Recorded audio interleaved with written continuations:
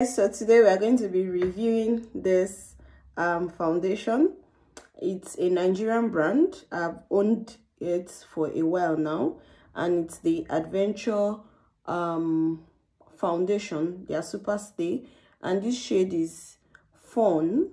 So we are going to be using it, and why I'm reviewing it is because this foundation is budget friendly. I think it retails about 2,000 to 3,000 naira. So this is it, and yeah,